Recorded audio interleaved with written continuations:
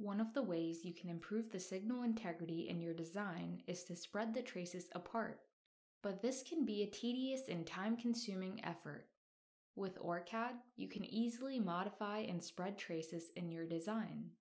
For example, spreading this bundle of unevenly spaced traces is a good place to start, but sliding them one at a time isn't how I want to spend my weekend.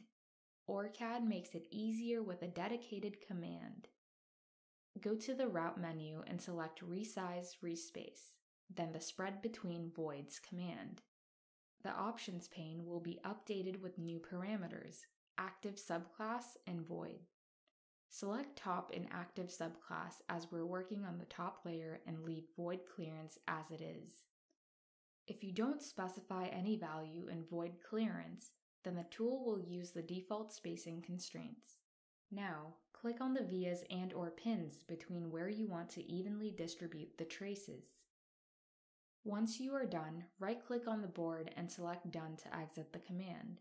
Similarly, you can modify other trace channels on any of the etch layers in your design. With OrCAD, it's easy to adjust trace spacing without generating any new violations.